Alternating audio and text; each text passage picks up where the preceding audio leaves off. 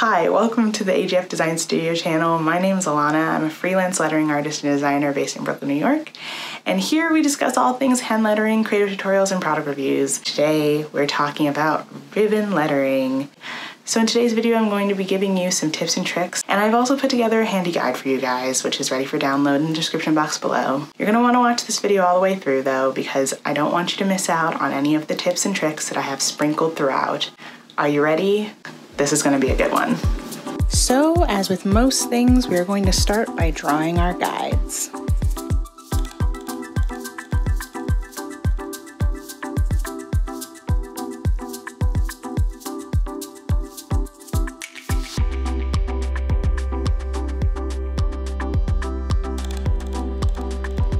Now that my guides are drawn, I'm thinking of lettering the word beauty. As I'm going through this sketching phase, I'm not really trying to make it look super fancy. I'm just really thinking about the forms of the letters, the openness of the counters, the loops, and sort of trying to envision how I want my ribbons to look.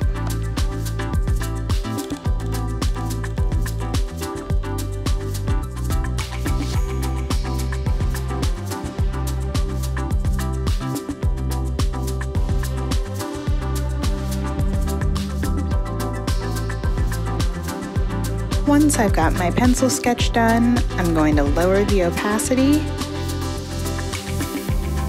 and select my small chisel brush.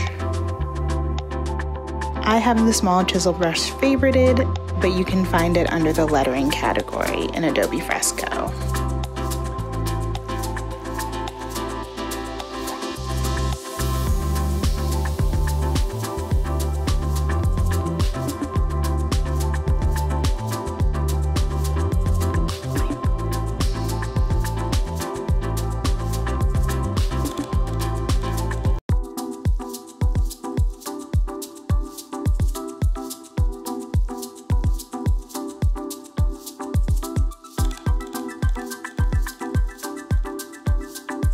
Now that I have this part of my piece down, what I like to do next is to lower the opacity, get out my pencil brush again, and trace on top of this.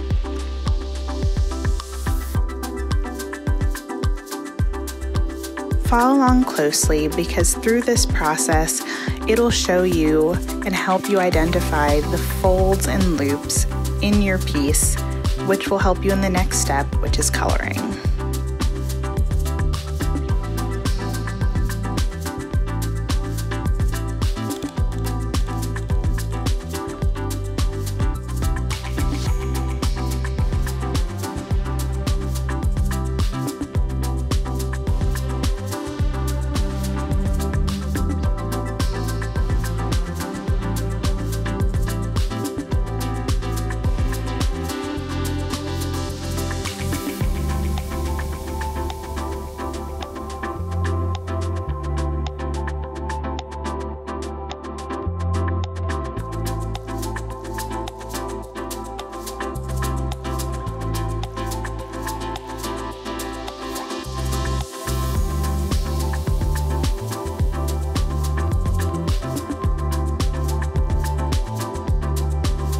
So now I'm going to take that sketch that we did, I'm going to restore it to 100% opacity, create a new layer, create a clipping mask,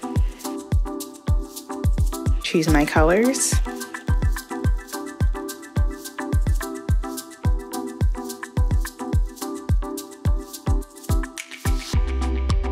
and start coloring.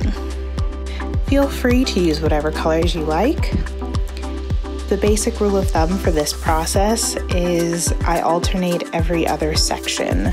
So I basically just identify my loops and folds and say this piece will be red, and then this piece will be like the darker red, and then just alternate as I go throughout the entire word until it's all done.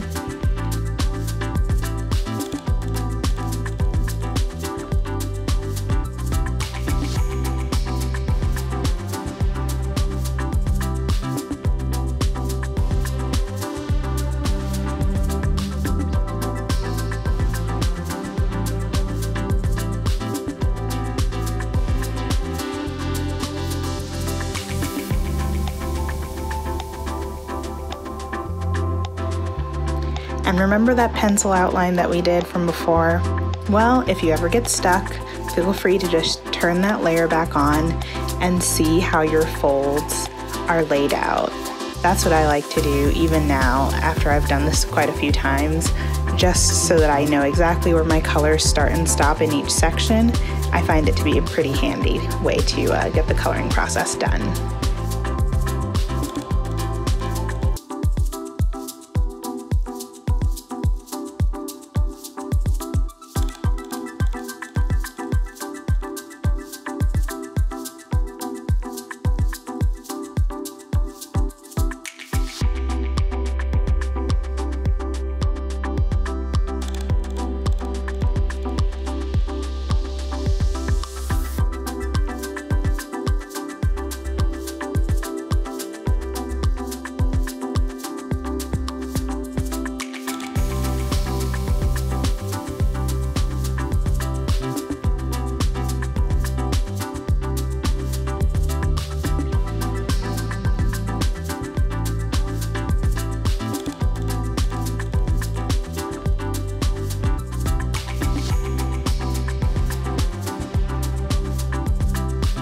And by the end of the process, you'll end up with something like this. I hope this video was helpful for you guys. Leave a like and a comment if you enjoyed the video and share it with a friend. Subscribe to the channel for weekly content and check out my other videos in Adobe Fresco and my other videos on lettering. Have a good one, guys. See you in the next one.